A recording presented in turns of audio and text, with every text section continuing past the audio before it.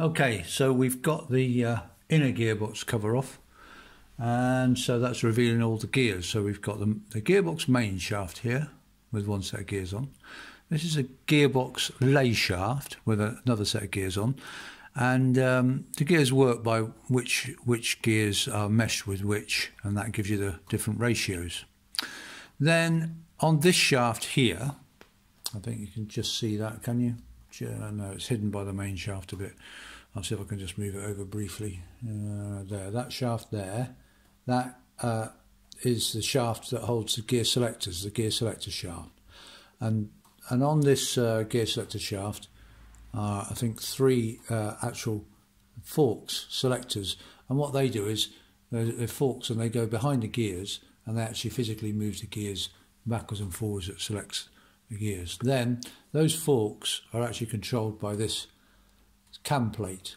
You can probably just see maybe that there's grooves in that, and the selector forks sit in those grooves, and then as the plate is rotated when you change gear by moving the gear lever up or down, as that plate rotates, the forks follow the slots in the cam plate, which go at all different angles, and that serves to move the forks, selector forks, and they then engage the gears.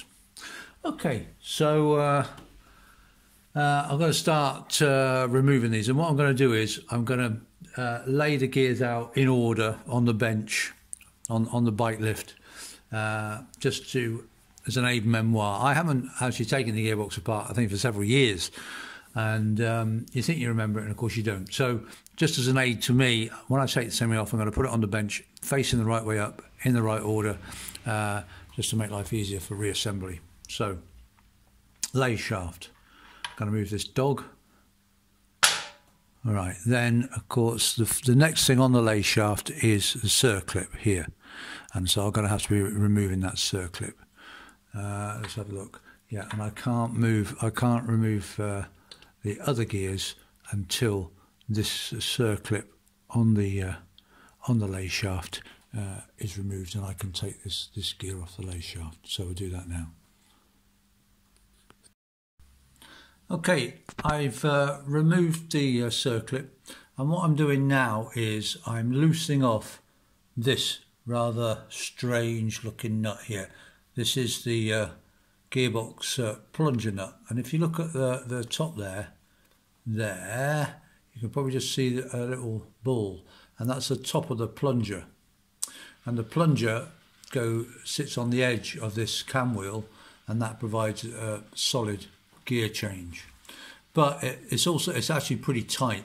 So what I'm doing is I'm loosening off this nut. I'm probably going to remove it completely to take the plunger off, and that will just free up all the tension in the gearbox, and it'll enable me then to remove this gear fork selector shaft, which should then enable me to take off the rest of the gears.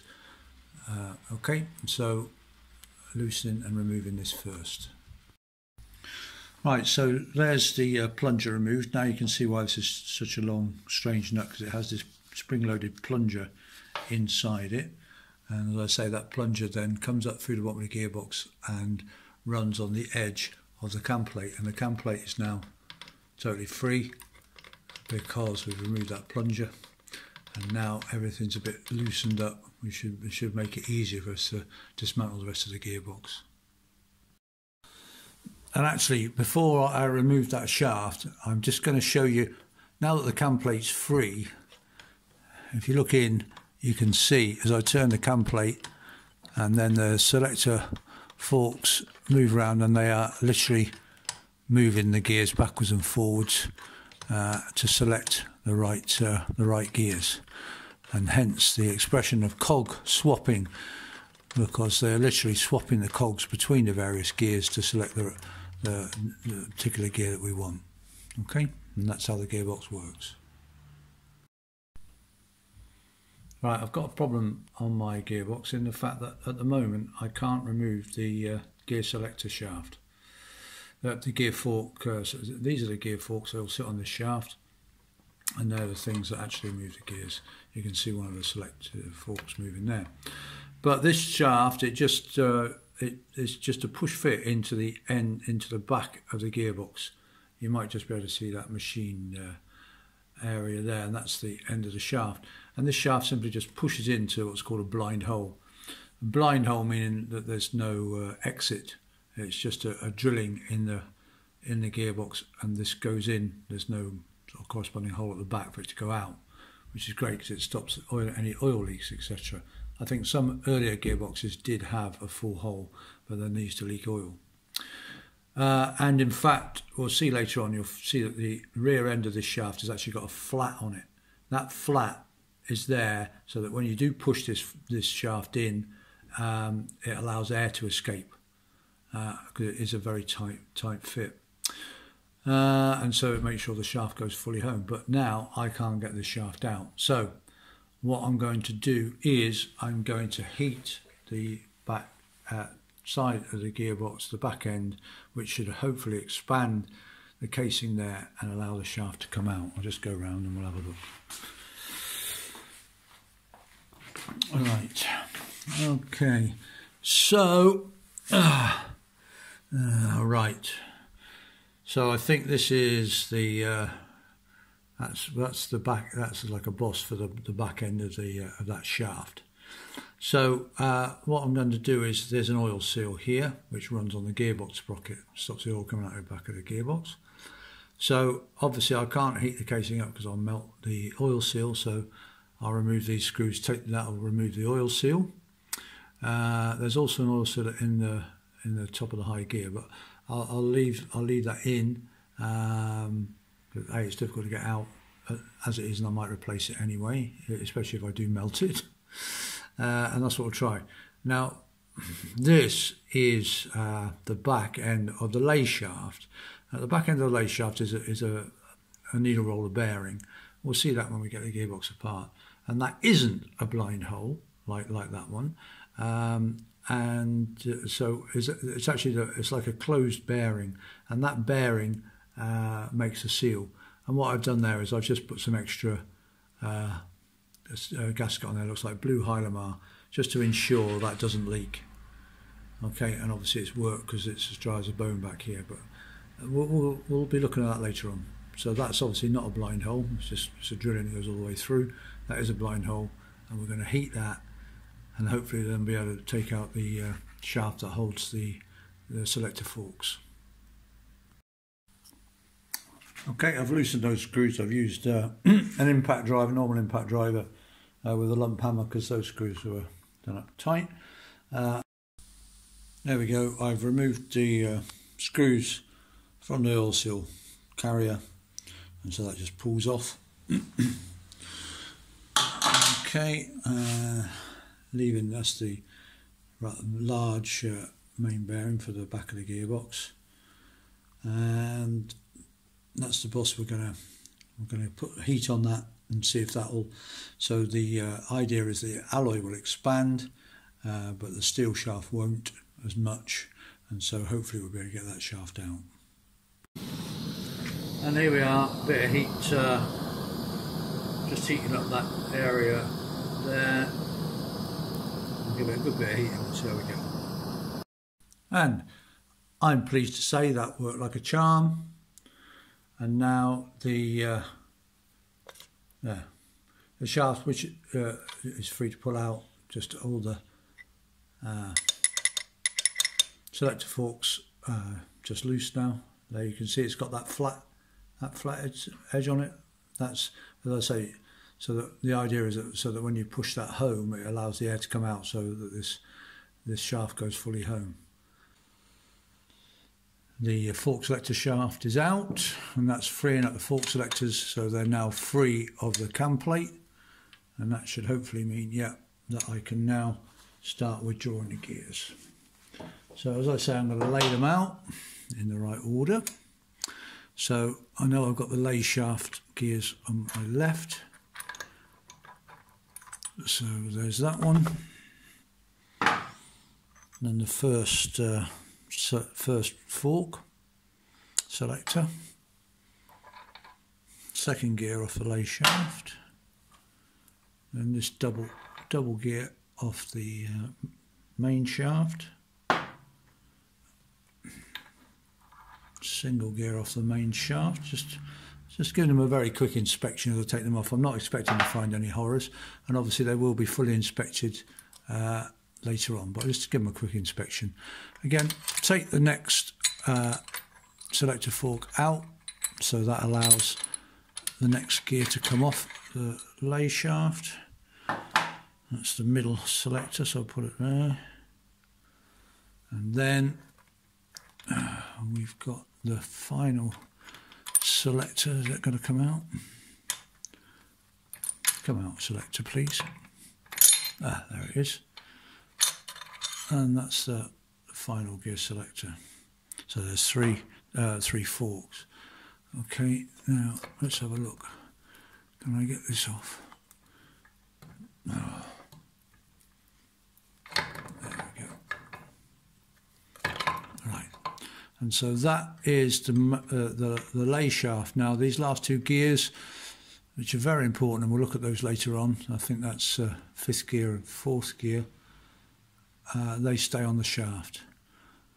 And very important, because we have to make sure that these two gears don't lock together. On earlier models, these two gears get too close and they actually lock together, and then they both try and engage at the same time with horrendous consequences, especially if you're doing 70 odd miles an hour down the motorway at the time. And out comes, oh that's good, and out comes the gearbox main shaft with the high gear. Woohoo! And so then hopefully we can now just ease off the camplate, which has probably got a bit of oil. There we go, and that's it. That is the camplate. That's what I'm going to be replacing. I'm not sure if it's the cause of all my woes. I'm just looking to see if there's any warping. These slots, I'm trying to see what you can see on the camera. These slots do wear.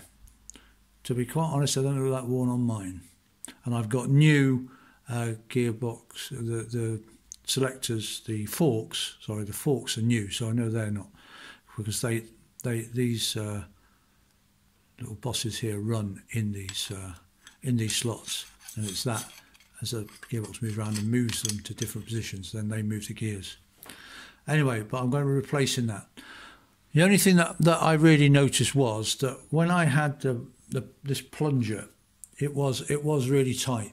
It was, you know, the actual camplate was really tight, and I'm wondering if there's something that I've had the wrong plunger, or I've done it up too tight, or something.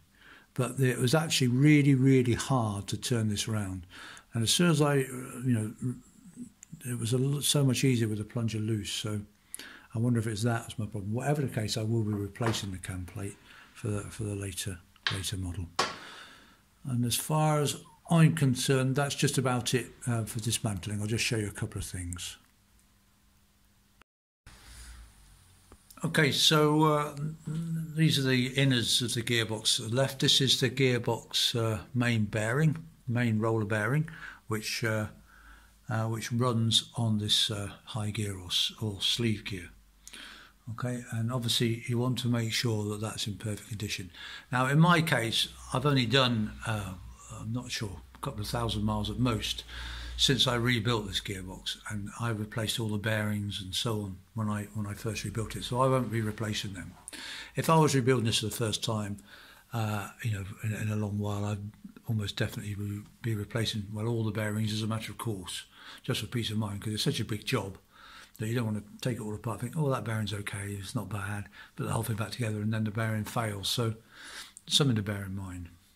Now, if you remember, I showed you this is the inner gearbox case, and that is the thrust washer at the outer end of the lay shaft, and this is the thrust washer, and it sits on that peg and then fits around that needle roller there. Okay, and it's exactly the same in the back of the gearbox. That's the thrust washer. Will it come off? Of course it doesn't want to come off. I think I might have fixed it on. It's held on again with a pin there, but it's got to sit around this needle roller bearing. So that needle roller bearing has got to be fitted just proud of the casing so that the thrust washer sits on it. But not so proud as that it sits out beyond the thrust washer, in which case obviously all the weight will go on the bearing. So it's just got to stick out. There is actually a dimension how much that sticks out, and there is a special tool that you can get when you actually put that needle roller bearing in. And there's a special tool you can get, which I haven't got, but you can get, it might be worth getting, that allows you to drift that bearing in and to just exactly the right amount. But when we come to rebuilding the gearbox, we'll go through that again. And that is the back end of the needle roller bearing. And that is the back end of that blue blob on this there. That's the back end of that needle roller bearing. And that's why I've got that gunge there, because it can leak. The gunge, to be honest, is probably a bit unnecessary, but you know, I thought I'd put some on just to be on the safe side. And it certainly doesn't seem to be leaking. What else? I think that's probably about it in here. That's where the camplate runs on, and this side, that is just a drilling, so that when they made the gearbox, they could actually drill through to actually drill that boss. Okay, so that's just blanked off, so ignore that hole. That's where the plunger. Comes in, and that's the drain. You can see there, that's the drain plug there. All right. So what I'm going to do now is, now it's all apart, I'll clean everything. We'll give it a very close inspection, see if I can find any problems or any wear, and then start the rebuild. As I say, my first impressions are that everything's good, as I thought it probably would be, and the only real problem I can see is that maybe I had a problem with the plunger and it was just too tight for whatever reason. Nothing else seems to be tight, even though the selector shafts, the fork selector shaft was tight in there. I know that the actual selector forks were sliding easily on the shaft, so I don't think that's a problem. I thought, well, maybe that shaft's bent and that's why it's tight, but no, I think it was just tight in its hole, and I noticed that the selectors were sliding freely on the shaft, so I don't think that's a problem. This seemed quite free, especially after I got the plunger out. It didn't seem to be fouling on the apparently they can, these teeth can be too tight on these teeth, and so it can be bind and make it tight, but I did check, and this was free, it wasn't fouling. The teeth were engaged without being too tight, so that wasn't a problem. Okay, anyway, dismantling complete. We'll start an inspection and then reassembly. As you can see, I've laid everything out in order. I've tried to put it facing out the right way, so this is outwards, upwards is outwards, as it were, only because it just makes assembly a bit easier. I'll photograph everything as well, so that if I do think, hang on, which bit goes on next, when we come to put it back together, I'll have a reference. Okay, and so there we are, gearbox dismantled.